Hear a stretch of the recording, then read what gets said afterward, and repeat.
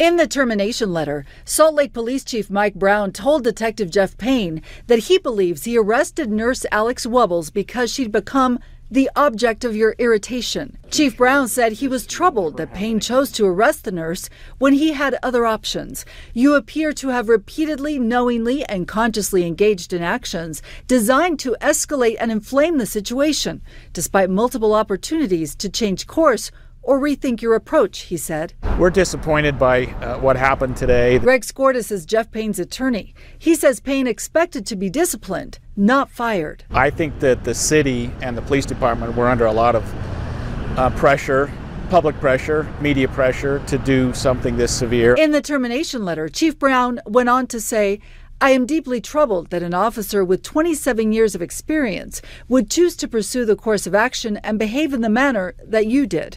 He said his mostly good work history was outweighed by the glaring absence of sound professional judgment and extremely discourteous, disrespectful, inappropriate, unreasonable, and unwarranted behavior. Jeff had 27 years of experience as a police officer.